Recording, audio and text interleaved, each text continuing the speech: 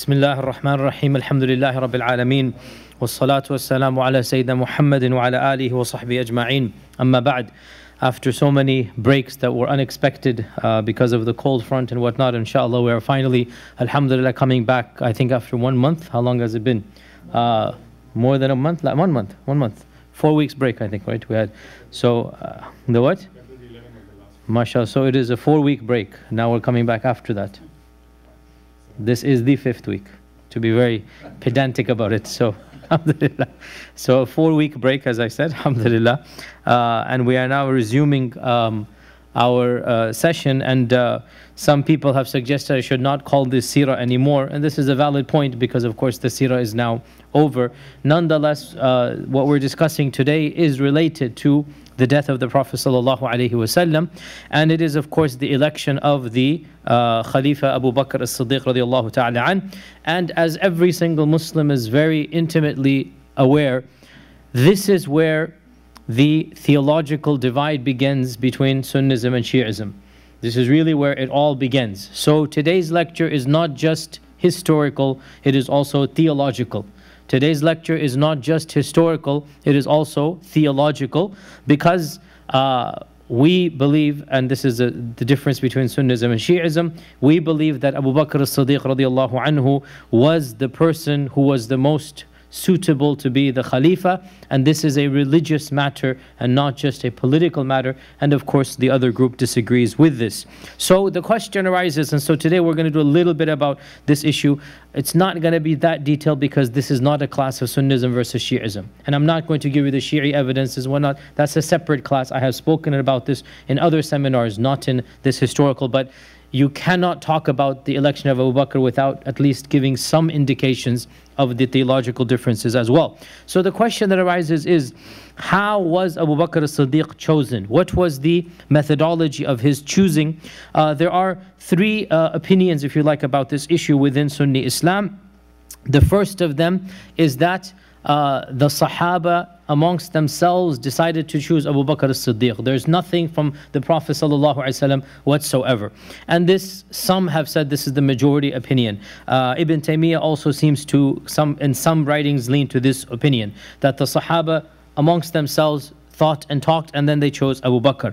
The second opinion, and this is narrated from Al-Hasan al-Basri and others, is that the Prophet ﷺ indirectly indicated that Abu Bakr should be the Khalifa. Indirectly indicated, not directly. And neither was there nothing, which is the first opinion. And, well, let me be precise. The first opinion does not say there was nothing.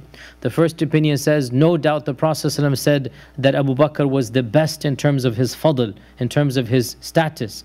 But the first opinion would say the Prophet ﷺ did not indicate who should be the political leader after him, right? All of Sunni Islam agrees that Abu Bakr as-Siddiq is the best Sahabi amongst all of the Sahaba, right? So the difference comes, how was he chosen to be the Khalifa? Some group will say, the Sahaba realized he was the best, so they chose him to be the Khalifa. The second opinion says, the Prophet ﷺ subtly indicated that he should be the Khalifa. And Al-Hasan al-Basri and others held this position, that there's nothing explicit, but neither is it neutral. Rather, there's hints, isharat, that Abu Bakr should be the Khalifa. And the third opinion is what's left now. The Prophet clearly said.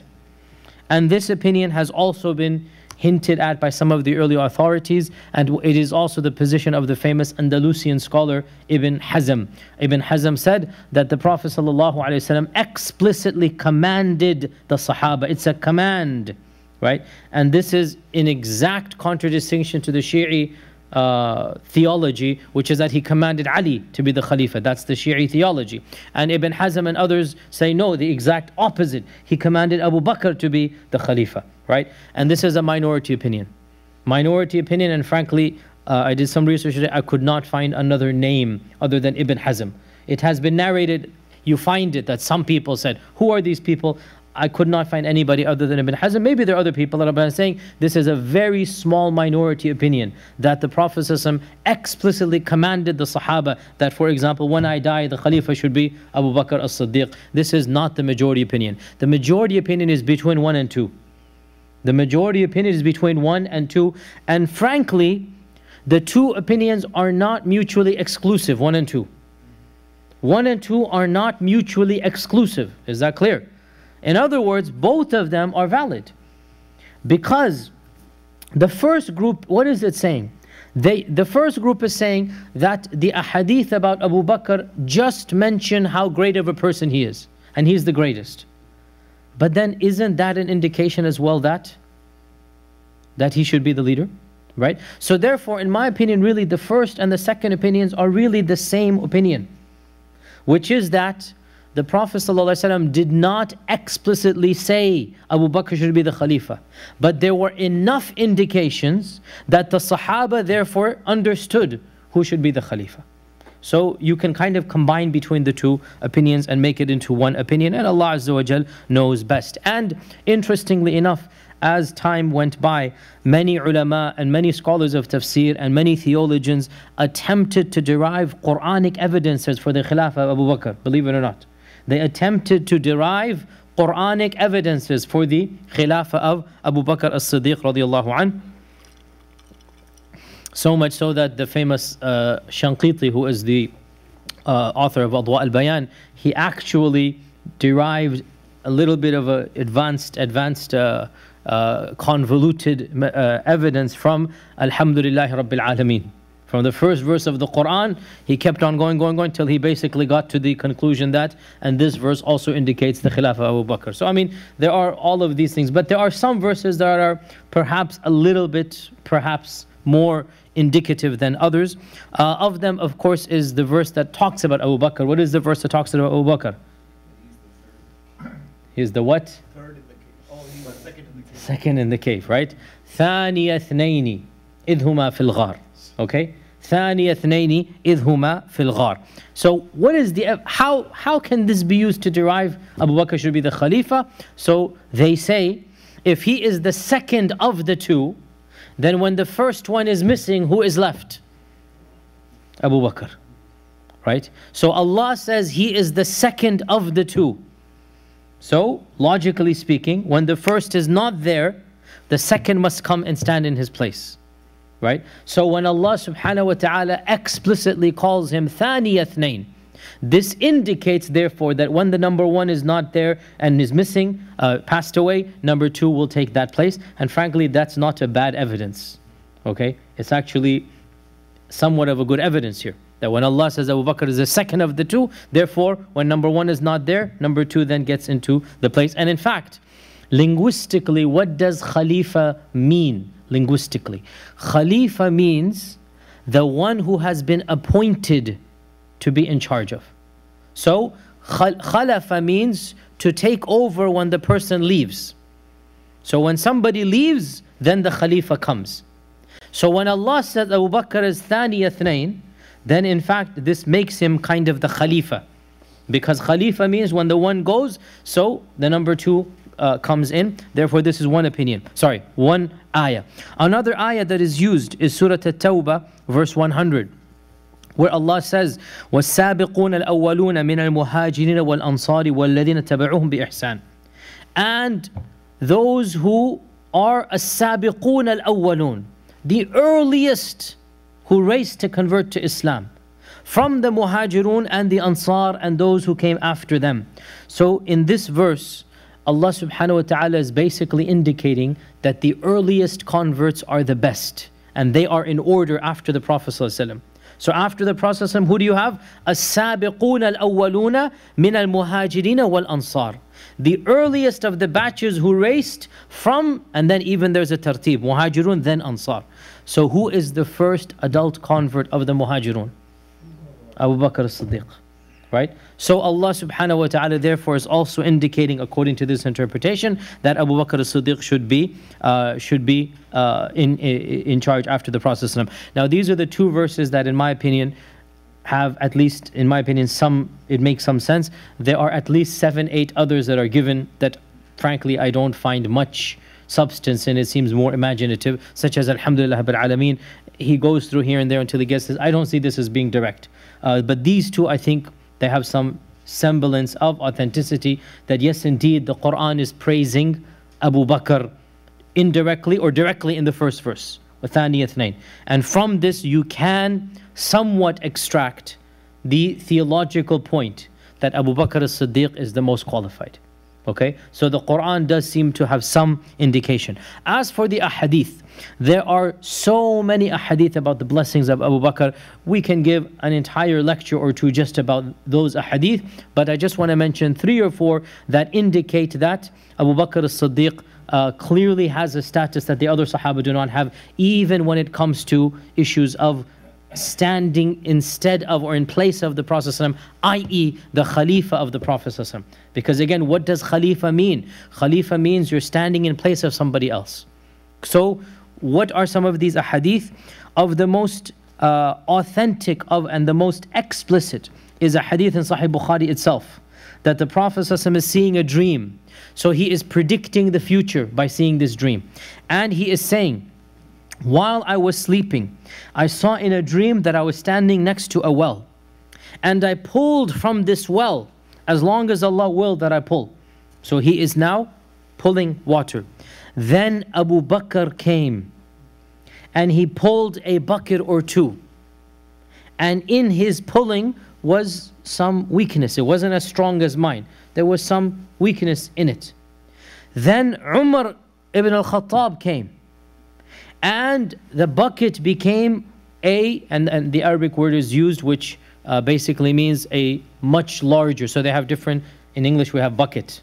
We say small bucket, medium bucket, large bucket. In Arabic, obviously, when you're drawing water from a well, you have so many different nouns to describe the size of the bucket. And the first word used is dalu, and dalu is basically a small canister.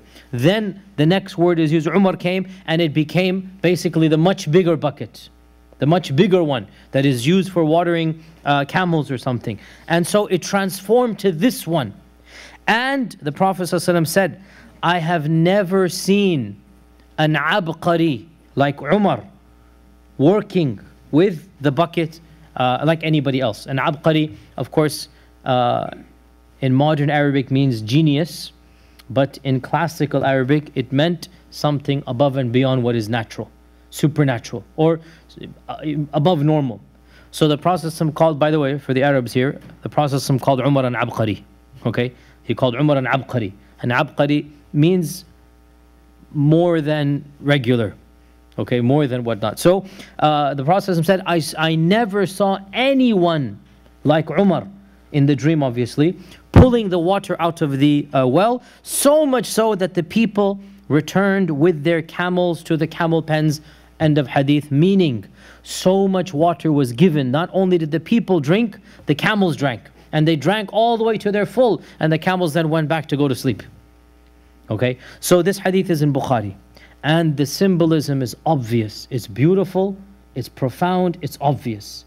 The Prophet is saying that after I went away, after I left, Abu Bakr took over and he continued my job for a year or 2. Because he was only there for a year or 2. For a bucket or 2. Right? For a year or 2 he continued, and there was some jerkiness, it wasn't as smooth. Why? It's not Abu Bakr's fault. Things happen in his khilafah that it wasn't as smooth. Because what happened in his khilafah? Hurub al-Ridda. The whole ummah fractured up. Right? The ummah was about to collapse, and Allah saved it through Abu Bakr. So this is now, it wasn't as smooth. It's not that Abu Bakr is problematic. It's that there are things happening, but he manages to continue the flow. No matter what happened, he's still continuing the flow. And this is what we believe, that Abu Bakr as-Siddiq salvaged by the blessings of Allah. He healed the wounded ummah. And were it not for Allah and then Allah's choosing of Abu Bakr, the ummah would have splintered up, and that's it. Islam would not be what it is today. So Abu Bakr managed to continue, and he was needed for Umar to come. Because if Umar had come at that time and he tried to do it that fast, it would have broken. The rope would have broken. Wouldn't have lasted. You needed Abu Bakr to just continue the flow. Once the flow is back to normal, Umar comes in and then he takes the flow and he turns it into a river basically, right? Now, hadith doesn't say river, by the way, don't misunderstand me. I'm just trying to say the hadith says that the small bucket becomes the massive bucket and everybody and even their camels drink. Meaning what? What's the symbolism here? The conquest of the ummah. And it is amazing, in our 14 centuries of Khilafah, 14 centuries of Islamic history, the conquests of Umar remain unparalleled. I mean, honestly, think about it. When our technology, our money, our weapon was nothing, Umar ibn Khattab's time, he managed to do what no other Khalifa has ever done. And it is really mind-boggling if you understand history and whatnot, and you understand the status, the military status of the Arabs versus the military status of the Romans and the Persians, to completely decimate the Sassanid Persian Empire, wipe it off the map of history. The Roman Empire could not harm the Persian Empire for 350 years. In fact, the Persian Empire usually was stronger than the Roman Empire. And yet here comes a bunch of Arabs, uneducated, could not read and write. They don't have weapons. They don't have military training. They don't even have the horses and the regiments that the other troops have. They don't have the armor. They don't have the... Nothing is there. And for them to come out of nowhere and completely wipe off the Persians from the face of this earth. كَأَلَّمْ تَغْنَ بِالْأَمْسِ, as if they never existed. Wallahi, to this day, historians are scratching their heads. Like, how could we explain this? And of course, they have their theories. But of course, we know the real story. And that is that he tore the letter up of the Prophet ﷺ. And the Prophet ﷺ said, Allah will tear your kingdom up like you tore my letter up. And that's exactly what happened. Barely 10 years after the Prophet ﷺ said this, khalas, their kingdom was gone on the hands of Umar al-Khattab. And the Roman Empire, around half of it was carved up. The jewel of the Roman Empire, Damascus. For us, Damascus is associated with, of course, the Umayyads and the Muslims. Realize, before Umar conquered it, Damascus was the jewel of the Roman Empire. It was on the route of the Silk Road. The Silk Road pretty much ended in Damascus, starting in China all the way to Damascus, and then it moved on to the other lands. This was one of the most important cities of the Roman civilization. And of course, Bilad al-Sham, Jerusalem, all of this. And it was, of course, in the time of Umar ibn al-Khattab that all of this was conquered. And so all of this conquering, this is the well becoming that river, and everybody's drinking. The water is so much, the power, the izzah is just coming everywhere. And the ummah is still benefiting to this day from the conquests of Umar ibn al-Khattab radiallahu ta'ala anhu. So this dream clearly indicates, what does it indicate? That when I leave, Abu Bakr will take charge. When Abu Bakr leaves, Umar will take charge. Okay? Even though the hadith does not mention the Khilafah, but it is understood. Other ahadith, also in Sahih Bukhari, a woman came asking for some money, some help, some financial aid, and the Prophet ﷺ said, I don't have anything now, but come back on such and such a time, you'll get it. So basically nothing now, but come back and I promise you, you'll have it. So the lady is desperate, she wants the money. She says, Ya Rasulullah, what if I come back and you're not here? Meaning, what if I don't find you? She didn't mean if you're dead. She meant, what if you're not here? What should I do then? So the Prophet ﷺ said, if you do not find me, then go to Abu Bakr. Of course, the context of the hadith is one thing, but the wording is much broader. And Al-Hafidh ibn Hajar comments on this hadith, and he said, this is an evidence that the Khilafah was to be given to Abu Bakr after the death of the Prophet ﷺ. If you do not find me, then go to Abu Bakr. Now the context indicates, or the context tells us this is about money. The woman wants money. What if she can't find the Prophet ﷺ? The Prophet said, go find Abu Bakr, he'll give you the money. That's the context. But the wording is so broad that the Prophet ﷺ is saying, in any case you do not find me, there is a person that will do what I want him to do, and that is Abu Bakr as-Siddiq. And therefore, this is another hadith as well. And there is and this is in Bukhari as well. And there's yet another hadith as well that the Prophet ﷺ said in Sunan at-Tirmidhi. He said, "Iqtadu billadhaini min ba'di Abu Bakr wa Umar." Follow those who will come after me, Abu Bakr and Umar. So he mentioned two by name. Follow those who will come after me, Abu Bakr and Umar.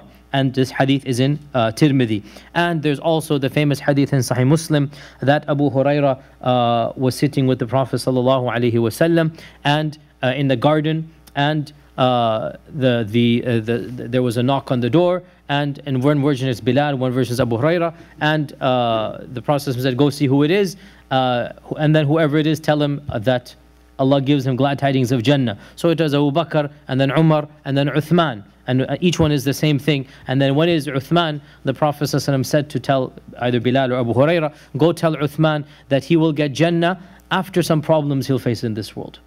Some issues he'll face, but he'll then get to Jannah. So again, you have this indication, Abu Bakr, Umar, Uthman. All three, one after the other. This hadith is in Sahih Muslim. It's another prediction. And this is also when it is narrated that the Prophet was sitting in the well, and he was sitting with his feet inside the well. Abu Bakr came, Umar came, and the well is now full. So Uthman could not find place to sit on the well, he sat behind them. Okay, so once again there's an indication that the time of glory really will be Abu Bakr and Umar's time. Uthman will have some issues, which is what happened in his time of the fitna and the beginnings of the fitna in his time.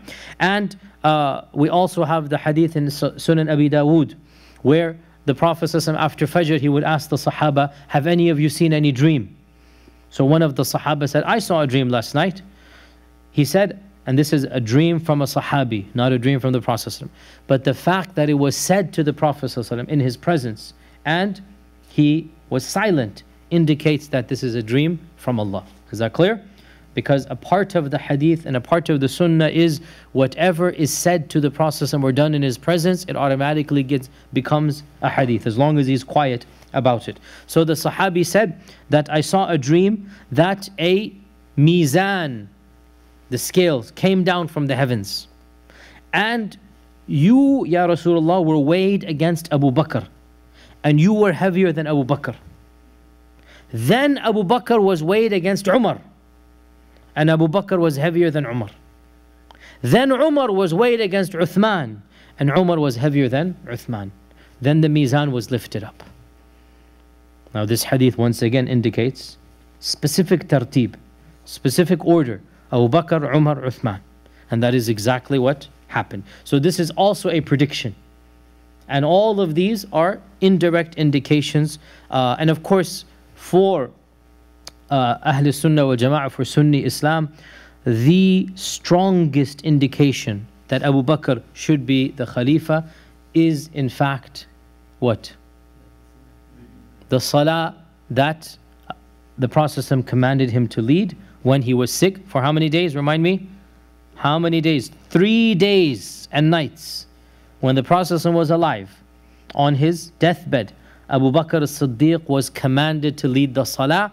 And so much so that when Umar the first time came, the Prophet ﷺ on his deathbed, sweating, feverish, barely conscious, in and out of consciousness, he became irritated with Aisha and others, and he said, stop him and get Abu Bakr. For Allah and His Messenger will not allow anybody other than Abu Bakr. This is a very strict, this is not just who's going to be the Imam. Because had that been the case, what's wrong with anybody leading? But there's an indication wanting to be given. I want to demonstrate for you something, and that is who is going to be in charge after me. And the hadith is very explicit. فَيَأْبَى اللَّهُ وَرَسُولُهُ إِلَّا أَبَا بَكْرٍ. Allah and His Messenger refuse to have anybody stand there other than Abu Bakr. So Umar ibn Khattab, as we know, he had to break the salah because the Prophet commanded it. And Abu Bakr has to be called. And then Abu Bakr leads the salah for 3 days and nights. And as well, in the last khutbah that he gave, sallallahu alaihi wasallam, sitting on the mimbar, what did he say? Close all of the doors of the masjid other than the door of Abu Bakr. The khawqa is the narrow alleyways that would come in, as I told you many times, and I showed you the diagram on the TV screen, that the masajid and the houses were connected with a small alleyway and whatnot. And those Sahaba that had built their houses around the masjid, there's direct access to the masjid.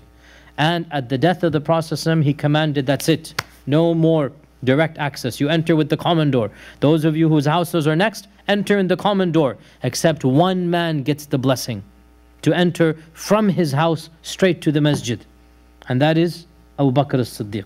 And this is the last khutbah that he gave on the mimbar, sitting down. He couldn't stand up. And in that khutbah he said that a person has been given the choice between this world and the next, right? That's the khutbah there. In that khutbah he mentions, close all doors other than the door of Abu Bakr. So we have so many evidences that Abu Bakr as-Siddiq radiallahu anhu was the one whom the Prophet ﷺ wanted to. Now the question arises, why didn't then the Prophet ﷺ simply say, when I die, Abu Bakr should be the Khalifa? And to this there are many responses. The strongest one, and Allah knows best, is he sallallahu alayhi wasallam did not want to open the precedent or the door that every Khalifa must decide the next Khalifa. He didn't want to have this as the political philosophy. It's open. If the Khalifa wants to decide, it is allowed. But if the Prophet ﷺ had done it, it would have become wajib. And that is why if you look at the four Khulafa, each one of them did something different. Abu Bakr specified the next person is going to be Umar. But Abu Bakr doing it doesn't make it wajib. Umar specified a group. These are 6 people. Choose amongst them. Correct? Uthman radiallahu anhu, nothing happened. He didn't specify anybody. There was a bit of a chaos. The people then chose Ali radiallahu anhu, right? So each one of them did something different. And the Sharia allows for all of this. And the one that is the least encouraged is to specify your son. This is not encouraged at all. It does not invalidate the caliphate, as some extreme people say. If that were the case, then we would never have had a caliphate since the time of the Abbasids, which means we only had a caliphate for 30 years. Nobody with sense on his mind says that. But it is not ideal, and it is definitely not the best. And Muawiyah radiallahu anhu, for a maslahah that he saw, for an ijtihad that he saw, he thought it was best to nominate his son. And so the last of the Sahaba who was the Khalifa, and that's Muawiyah, opened this door. And Muawiyah's blessing is not like the blessing of Abu Bakr, and his ijtihad is not like the ijtihad of Abu Bakr. Yes, it is halal, yes, it is jaiz, but it is definitely not the best to do. And so Allah allowed the last of the Sahaba who was the Khalifa to open this door, to indicate that it's not invalid if there's a dynasty. And the majority of the Ummah has been upon a dynasty. But the ideal, which is Abu Bakr, Umar, Uthman and Ali, each one was done in a different manner. But the Prophet ﷺ did not want to open this door. He wanted to leave it open. And therefore, he indicated without specifying, right? Without being too verbal. This is the wisdom that most of our scholars say. In any case, returning back to our story after this long introduction, what exactly happened on that day? So remind me again, when did the Prophet ﷺ pass away? Monday morning, very good. Date? Last? 12th Rabi al-Awwal. I thought you said last. Okay, 12 Rabi al-Awwal, 12th Rabi al-Awwal. So he passed away on a Monday, early morning, after Fajr prayer, early morning, on the 12th of Rabi al-Awwal. And that I do not know actually. I'll have to look that up. I do not know. And we'll have to look up other sources.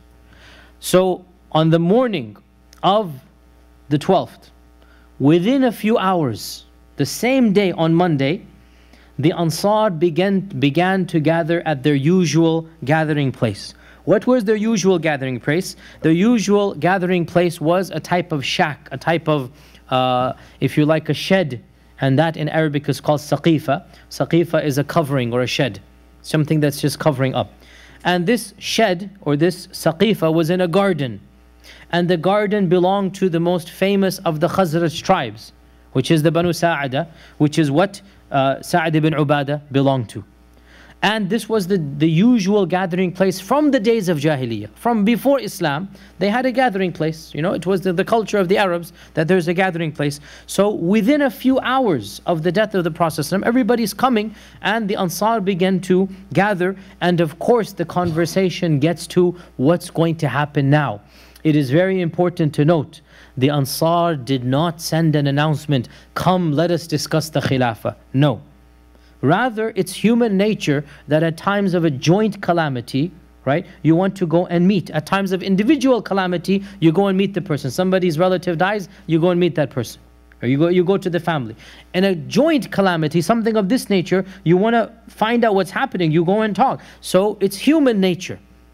And especially in that culture, that when anything major happened, the men would go to these types of gatherings. So the Ansar all began to trickle in to the Saqifa of Banu Sa'ida. And of course, Banu Sa'ida's Saqifa is well known in Medina. I have shown it to you all the time. We have gone for Umrah.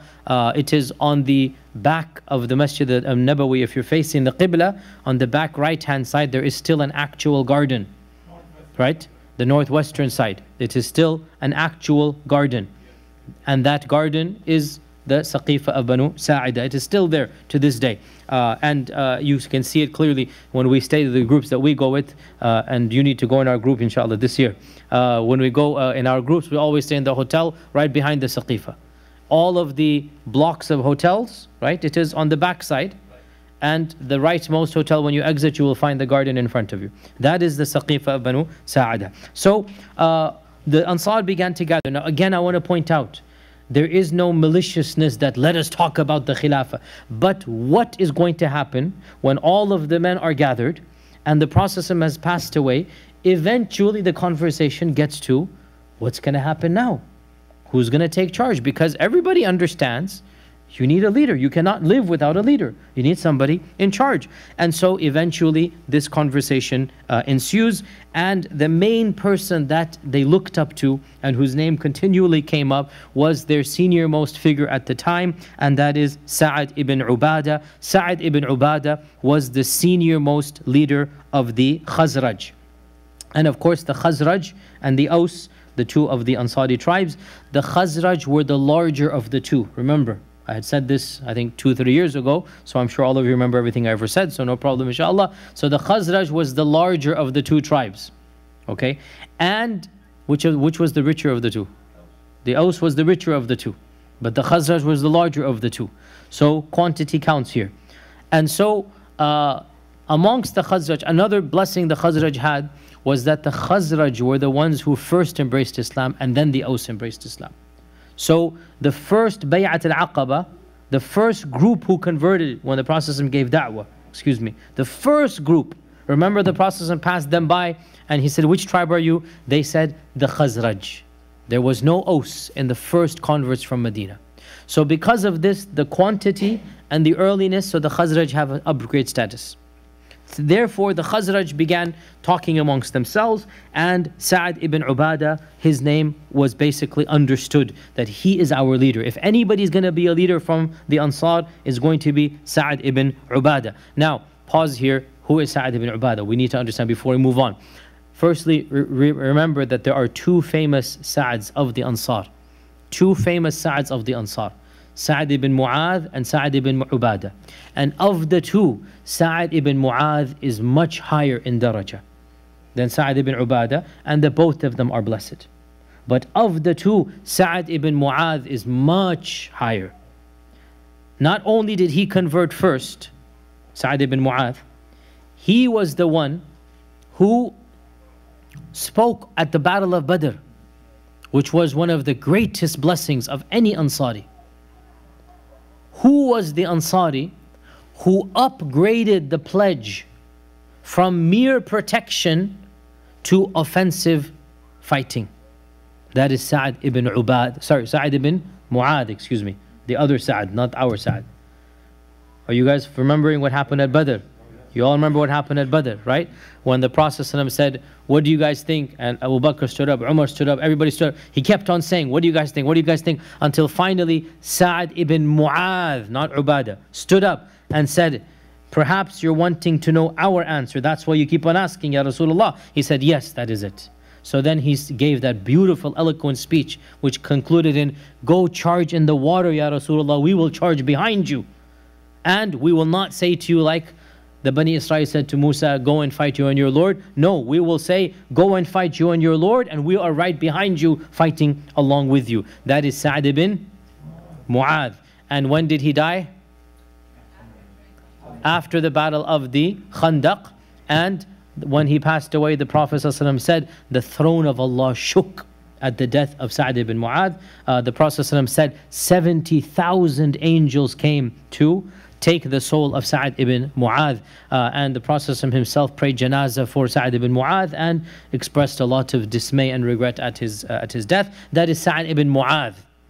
And he is, of course, no longer alive. He's gone in the seerah. Okay? Sa'd ibn Ubadah was the second of the two Sa'ds. And this is the one we are talking about now. And Sa'd ibn Ubadah also has a long list of resume of great things, but not like Sa'd ibn Mu'adh. Sa'd ibn Mu'adh is, as we said, much higher. Sa'd ibn Ubadah, he was of those who participated in the second treaty of Aqaba. Not the first, by the way, the second. The second treaty of Aqaba. The second treaty which had 72, right? And he was one of those who was chosen to represent his sub-tribe. So he's one of the 12 Nuqaba who are the chosen. So Sa'd ibn Ubadah is therefore one of the elite of Aqaba. And he participated in every single battle from Badr. And so he's a Badri. So automatically when you're a Badri, you get a huge upgrade. So Sa'd ibn Ubadah is from the Badr. He was also of the wealthier of the Ansar because of his father and grandfather. They were somewhat chieftain statuses. And so he has inherited money and inherited generosity as well. Both his father and grandfather in the days of Jahiliyyah were known for their hospitality, and he inherited this from them. It is said that he would regularly feed most of the people of the Suffah. Ibn Hajar mentions that on days when somebody would take 1 or 2 or 3, Sa'd ibn Ubadah would take 80 of the people of the Suffah to his house to feed them. So Sa'd ibn Ubadah was of those who had huge heart, very generous person, always feeding the poor. And many are the things narrated about him in the famous hadith when the Prophet came to the house of Sa'd ibn Ubadah. So this shows you his status, that the Prophet, for some reason, he wants to speak about the Khazr or something, he goes to the house of Sa'd ibn Ubadah. And from outside of the house he said, Assalamu alaikum wa rahmatullahi wa barakatuh. That's what you do. There is no ringer, there is no bell. How do you say Assalamu alaikum wa rahmatullahi wa barakatuh? So Sa'd is so happy to hear the dua, he whispers back, wa alaikum assalam, very whispering, right? And the Prophet is outside, he doesn't hear. So he raises his voice for the second time and he says it. And Sa'd whispers back. Then the Prophet raises his voice and for the third time, and Sa'd whispers back. What are you supposed to do after the third time? Leave. So the Prophet left. When Sa'd heard the footsteps, he goes running outside. He says, Ya Rasulullah, I heard you the first and second and third time. And I responded to you. But I wanted to hear your du'as over and over again. So Assalamu alaikum wa rahmatullahi wa barakatuh. When the Prophet is saying Assalamu alaikum, you want more. Okay? So Sa'd wanted to hear the salams. So he keeps on saying, I responded, Ya Rasulullah, but not that loud, so that so you can keep on giving it to me, right? He didn't say it like that, but you get the point. That he said, Ya Rasulullah, I heard you outside, I responded, but come in. So this is Sa'd ibn Ubadah. And also we also have in a number of hadith that Ibn Abbas, for example, mentions that whenever the Prophet ﷺ gave the flag to any in any army, he would always choose Sa'd ibn Ubadah to carry the flags for the Ansar. And therefore, even in the conquest of Mecca, Sa'd ibn Ubadah was the one carrying the flag for the Ansar. So he himself was representing the Ansar in front of the Prophet ﷺ. So the flag of the Ansar was given to him by the hands of the Prophet ﷺ. Also, we have other hadith where the Prophet specifically mentioned by name, may Allah bless the Ansar, and especially may Allah bless Sa'd ibn Ubadah from the Ansar. So Sa'd ibn Ubadah, definitely he has a long resume of blessings and whatnot, and therefore it's understood that even the Ansar recognize who is Sa'd ibn Ubadah. So going back to our story, Therefore, when the news spreads that people are gathering together, somebody comes and Abu Bakr and Umar are still in the masjid. This is now, we don't know the exact timing, we're assuming this is now before Dhuhr time, because the Prophet passes away early morning, maybe 7 o'clock, 8 o'clock, very early morning. We don't know exactly when, but in a few hours the news spreads. Abu Bakr and Umar are in the main masjid, and somebody comes and tells them that, do you know that the Ansar are gathering together, and they are talking about, the conversation has now gone to basically who is going to take charge. So Umar said, let us go to our brethren from the Ansar and discuss this matter with them. Let us go and discuss this matter with them. And of course Abu Bakr agreed. Now here is where we don't have any eyewitness report other than one, and that is from Umar radiallahu anhu himself. And therefore there are many other details that nobody will ever tell us. We don't know what the details are. We only have one eyewitness who told us what happened, and that is Umar ibn Khattab himself. It is not at all unlikely that the Prophet, that Abu Bakr as-Siddiq went and chose a number of people to accompany him. We don't know this. All we know is a group of the Muhajirun. But how did they come about? How did that particular group come? I would theorize, and Allah knows best, that Abu Bakr as-Siddiq chose the right group to go with him.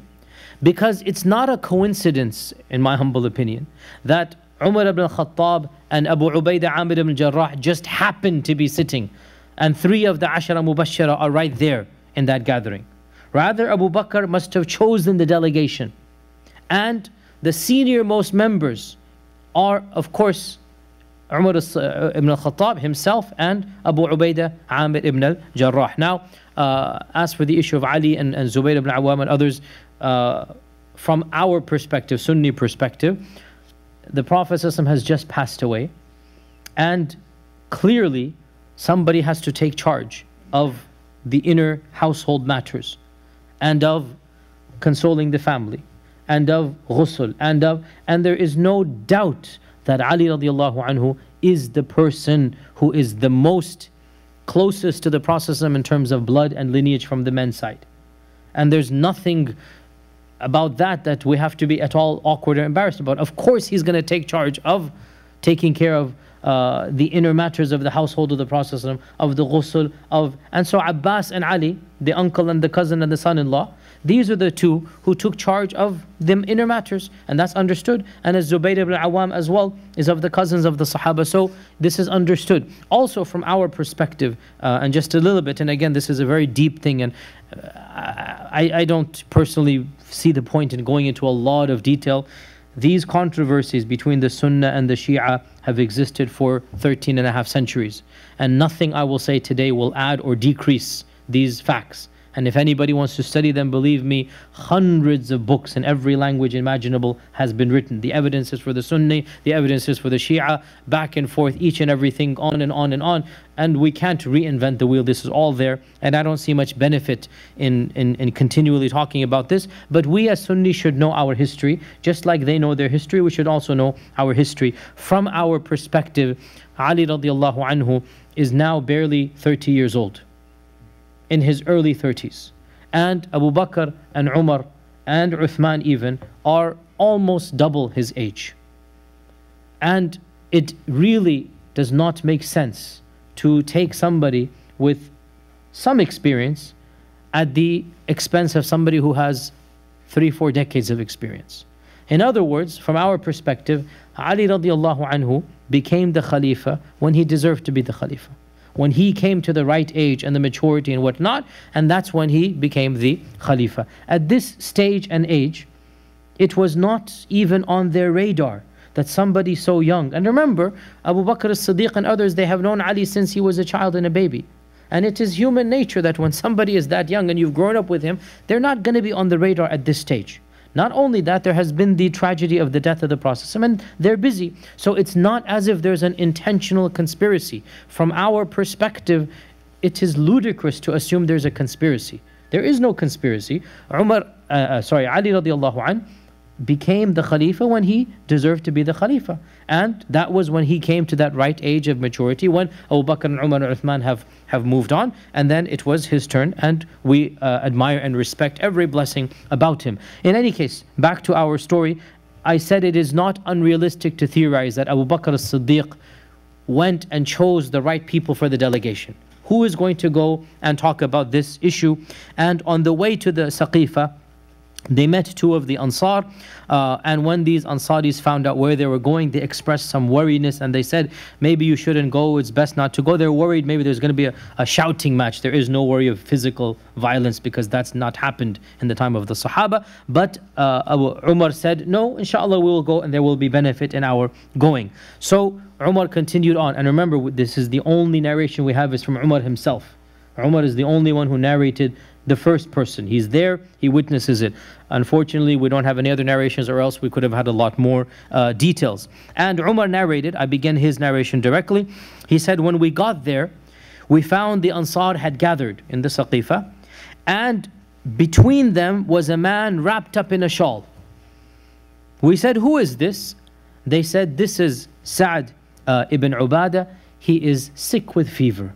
So it just so happened that he was sick, so therefore he's wrapped up and shivering and whatnot. So he had a fever at that. Just Qaddar Allah, it was at the time he had a fever. So after we had arrived, the delegation has arrived, you know, the trivial formalities are done. Then one of the Ansar stood up. And he said, after praising Allah, as to what follows. So we are the Ansarullah. Ansarullah, the helpers of Allah. And we are the vanguard of Islam. We're the ones who defended Islam. And you, O group of Muhajirun, are a group amongst us.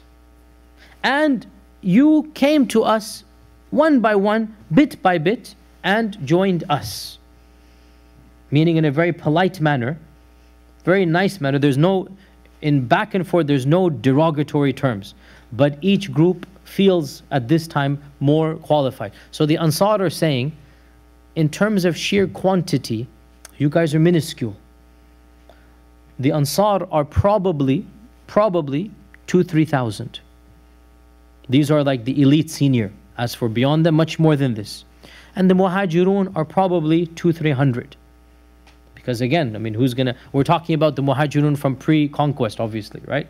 After conquest, whatnot, there is no. So pre-conquest, those who are like the senior of the Quraysh, probably 1/10 of the Ansar.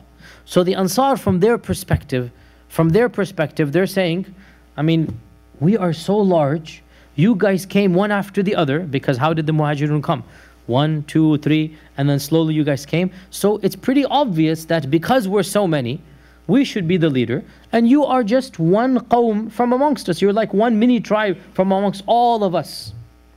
So they're looking at it from their perspective. And there's an element of truth from their perspective.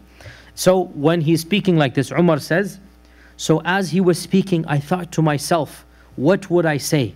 فَزَوَّرْتُ فِي نَفْسِي كَلَامًا. I'm thinking to myself, what are my points I'm going to say? And when he fell silent, I was happy that I have all of my points listed. Khalas, he has his speech ready now. Okay? And I was going to say something, and I knew it would be a little bit harsh. And I knew Abu Bakr would find my statements a little bit harsh. When I was about to stand up, Abu Bakr pulled me down. And he said, stay put, O Umar.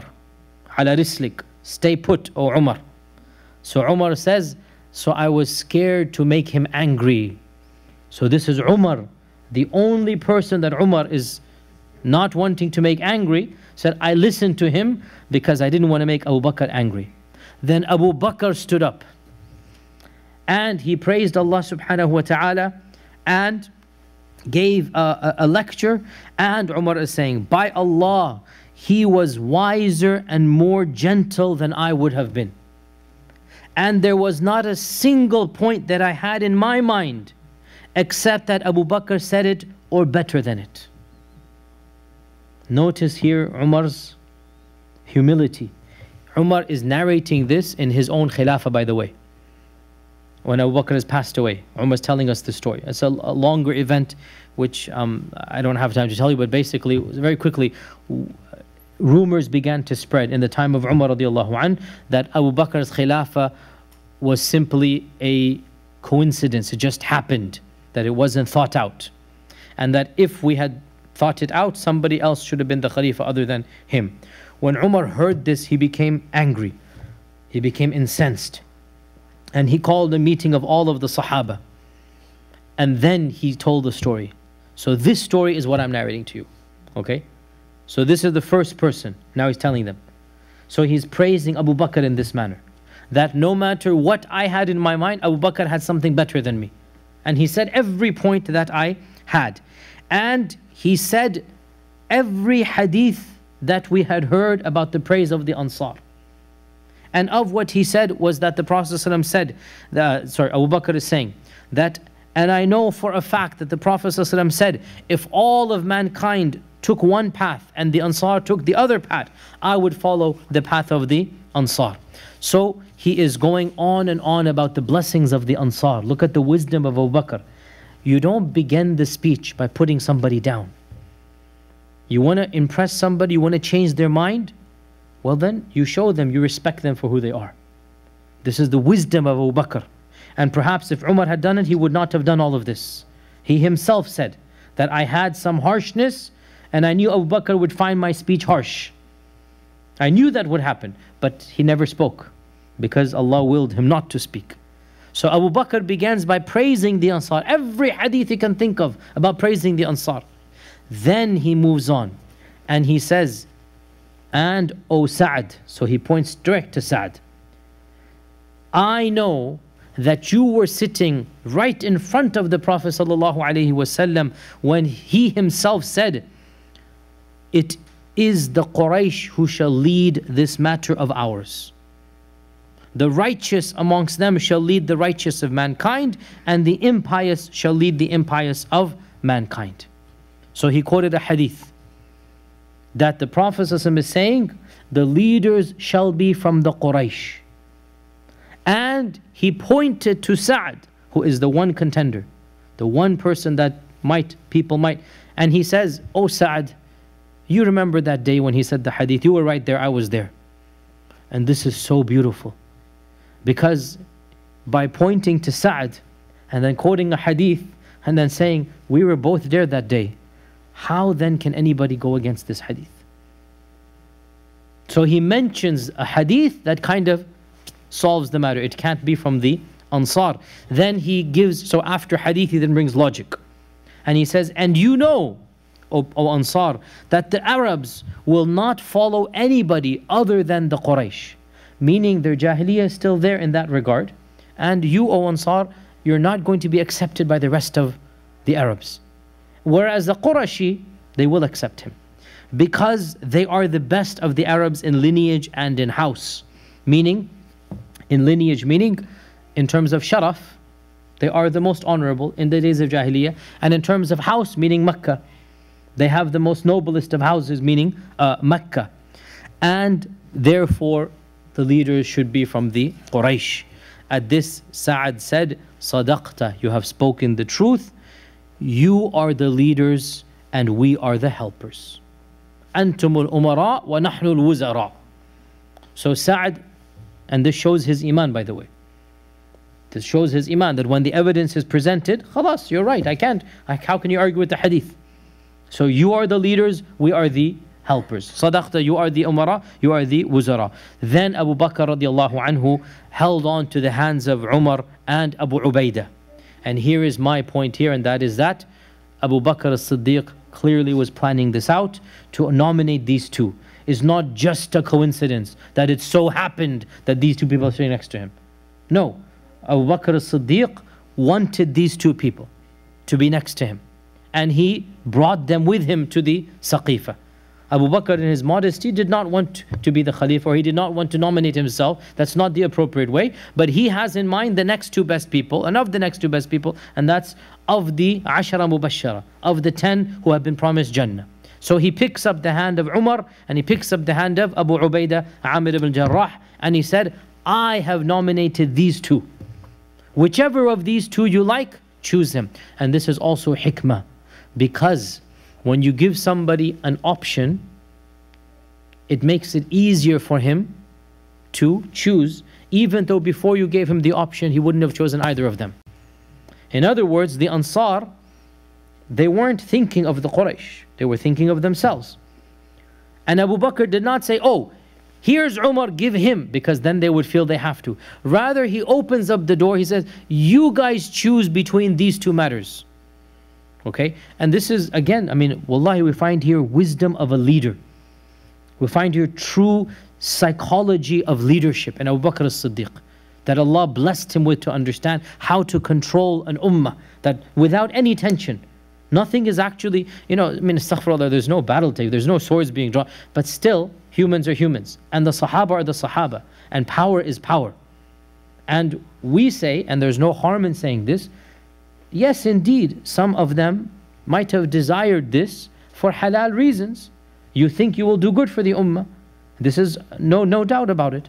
But who is the one who really should be chosen in this case? It is the one whom Allah Azza wa Jal desired, and that is Abu Bakr. And so when he said this, Umar ibn Khattab is narrating the story, and he said that, I swear by Allah, this was the only paragraph of Abu Bakr's speech that I hated, that he nominated me and Abu Ubaidah, and he said, it would be more beloved to me to be executed, as long as there was no sin involved that I had done, than to lead a group or be a Khalifa of a group in which Abu Bakr was present. In other words, I'd rather die than be in charge of Abu Bakr. I'm not qualified to do that.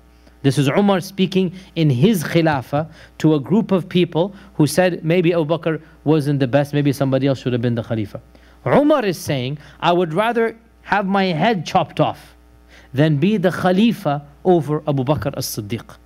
This is Umar is saying this in his own Khilafah. So when Abu Bakr said this statement that choose one of these two, one of the Ansar then said, I have a solution. I will give you another solution. Why don't we have two amirs? One from us and one from you. Minna amir wa minkum amir. Okay, so we're both going to be happy. But of course, you can't have two drivers and two captains on a ship. And so when he suggested this, a lot of laghat, or raising of the voices. You know what happens when you're in any gathering? Obviously what happens, somebody says this, somebody says that, and so it's all chaos and confusion. And at this, Umar said, so I raised my voice. When everybody's voice is being raised, Umar has the loudest voice and the deepest voice.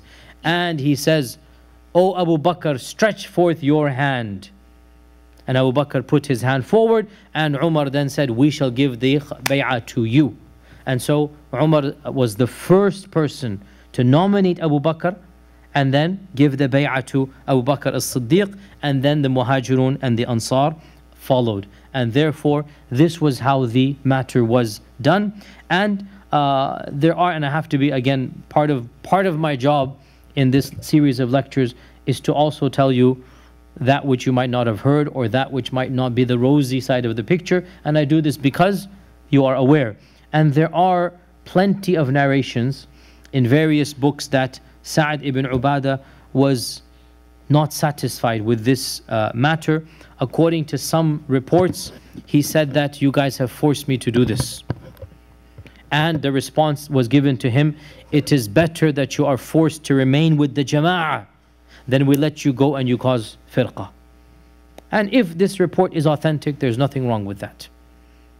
Because it is not haram to have these types of feelings and emotions, to desire certain things that are not haram to desire. You can desire fame and money for halal reasons. And if Sa'd ibn Ubadah wanted to be the Khalifa, he wanted it for good reasons. So there's nothing wrong with this. He thought he would do a good and better job. That is his prerogative. Now this is one report. Others, they say all of these reports are baseless and they're just fabrications. So that is also an opinion out there. Then there are clear-cut fabrications. We typically find them in pro-Shi'i sources.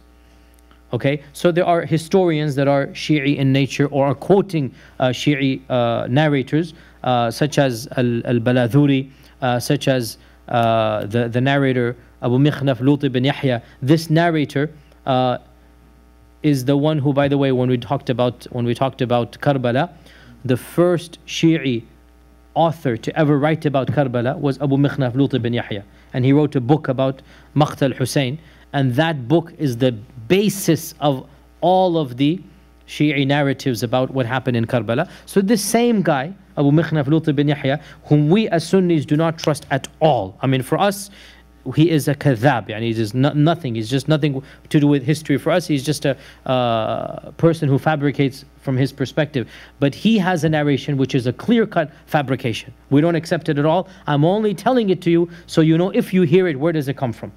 According to him, Sa'd ibn Ubadah refused to pray in the Jama'ah, pray behind Abu Bakr, refused to go for Hajj, refused to participate in anything, and this is clear-cut fabrication.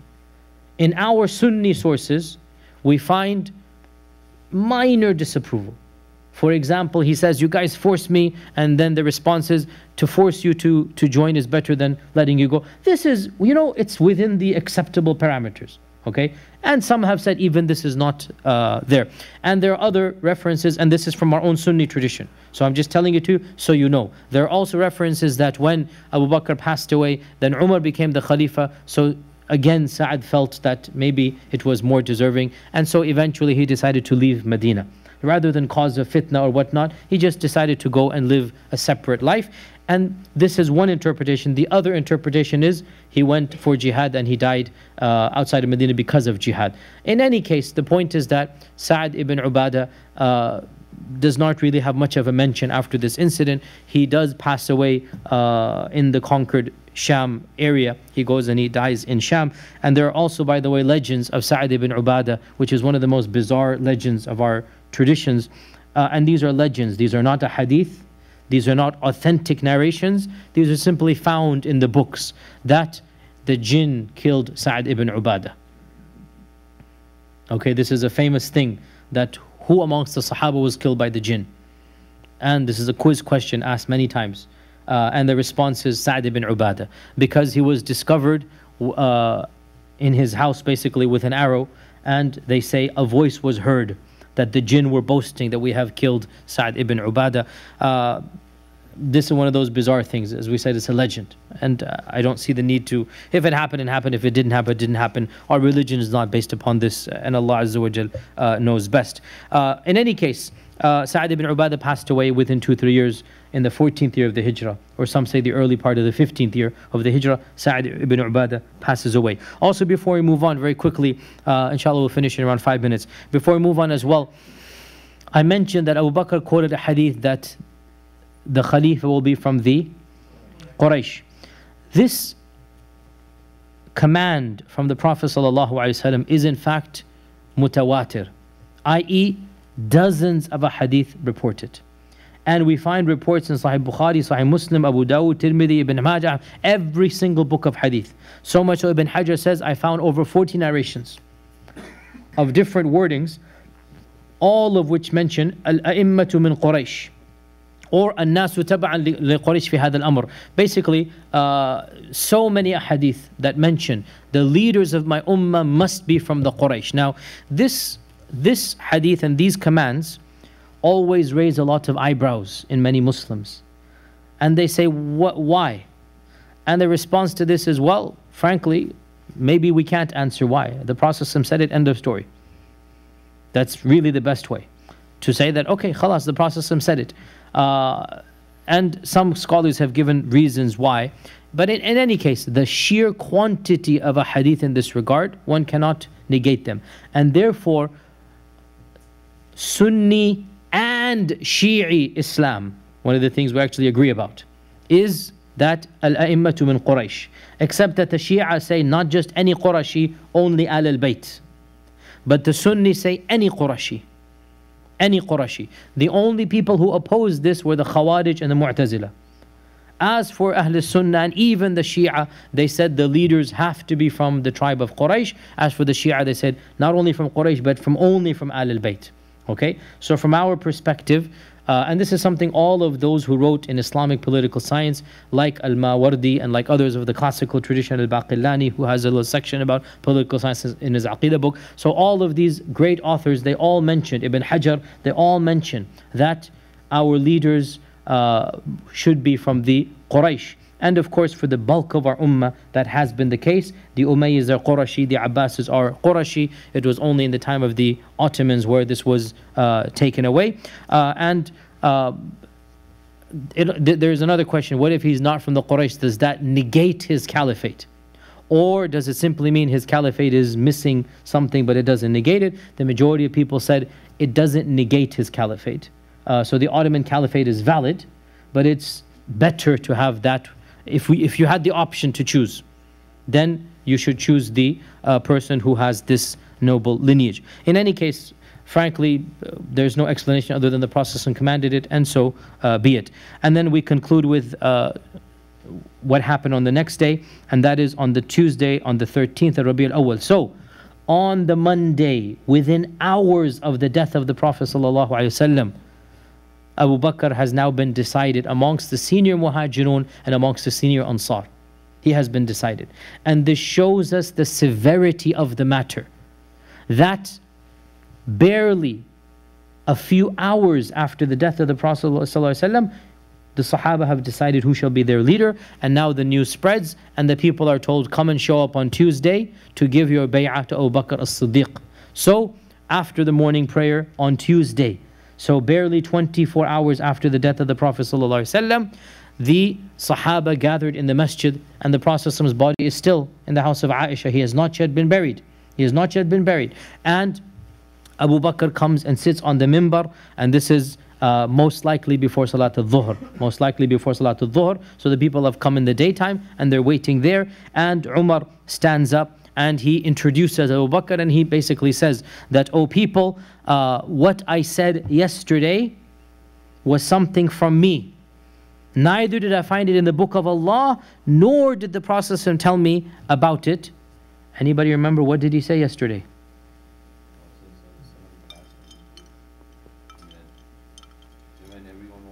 So what did Umar say?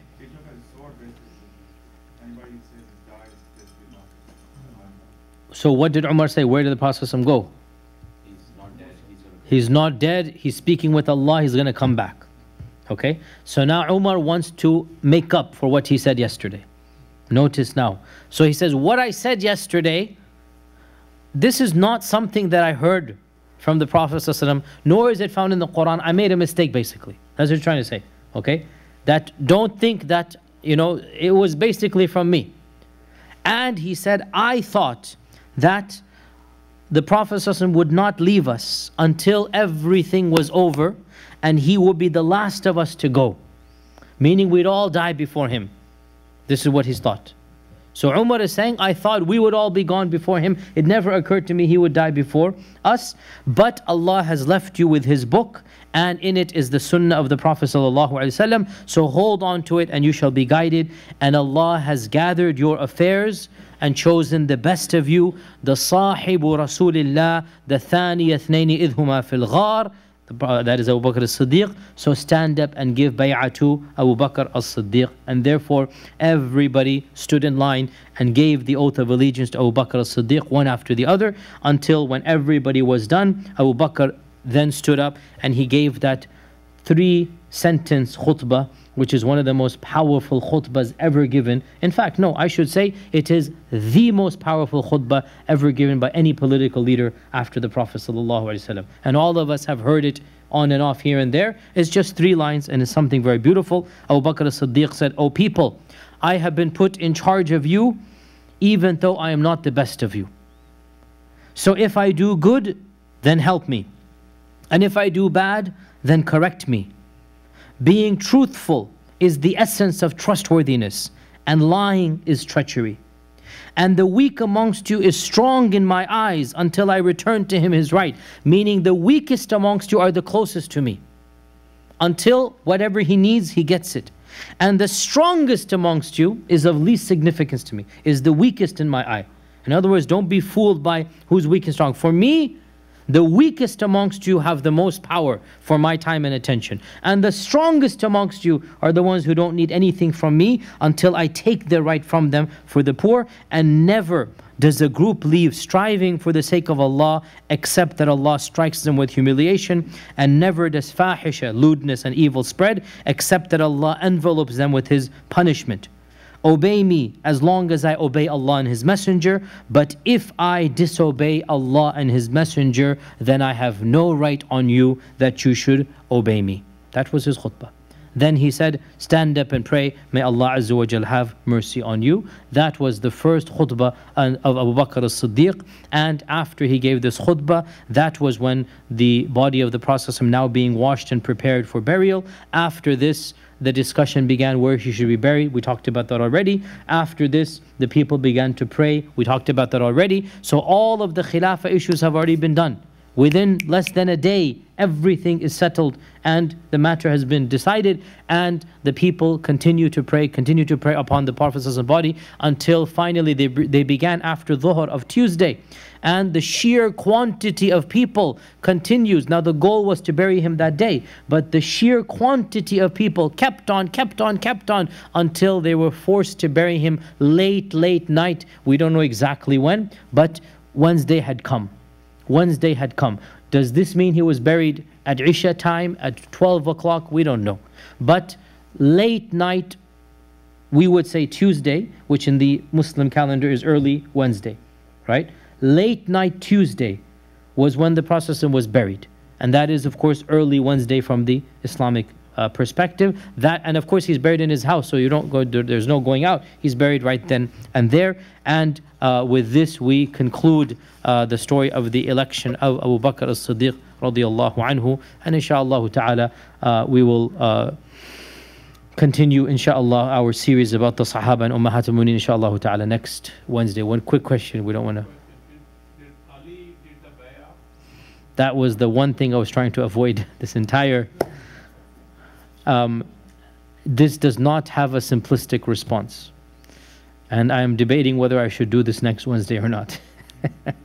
The problem comes, so let me tell you, a lot of you have been wanting me to do the Khulafa al-Rashidun, and I have not said yes. In fact, I am saying no for one simple reason. Well, multiple, but for one reason. And that is that when we talk about the Prophet ﷺ, we have no problems reading everything in perfectly for him, because he is Rasulullah ﷺ. Whatever he did, khalas, he did it, he is Rasulullah ﷺ. But the Sahaba are not the Prophets, and the Sahaba are very human. And you already notice in today's lecture certain things here and there that perhaps to gloss over it might even be better. And the Sahaba did have minor issues amongst themselves and minor disputes, which is human nature. And here's the point. We don't have to agree with every ijtihad of every Sahabi. Whereas we do have to agree with every ijtihad of the Prophet. So when you talk about the Sahaba, and then you talk about what happened in their time, and then especially Uthman, and then especially Ali radiallahu anhu's time, and you talk about Siffin, and you talk about the Battle of Jamal, wallahi, this causes doubts in the minds of the average Muslim. And the fact of the matter is, nobody discusses these matters except that your heart becomes hard rather than soft. And it is better for the bulk of the ummah to really not know too much about what's going on. Not every knowledge is beneficial. Not every knowledge is beneficial. These were times of fitna. Things happened, things were said, people lost their lives. People whom we admire and respect were fighting on both sides of the spectrum, and we look up to the both of them. Ijtihad happened, shaitan caused divisions to flare up. And I do not know of any scholar who has talked about these matters except that he himself has gotten into trouble, because you're never going to please everybody, right? And the people that he's speaking to as well, more questions are raised up. So my philosophy about this issue is the philosopher Imam Ahmad ibn Hanbal, who said, when he was asked about this fitna between the Sahaba, he said, that was a time that Allah subhanahu wa ta'ala saved our swords from getting involved, i.e. we weren't alive at the time, so let us save our tongues from getting involved as well. Meaning, let's just be quiet about it.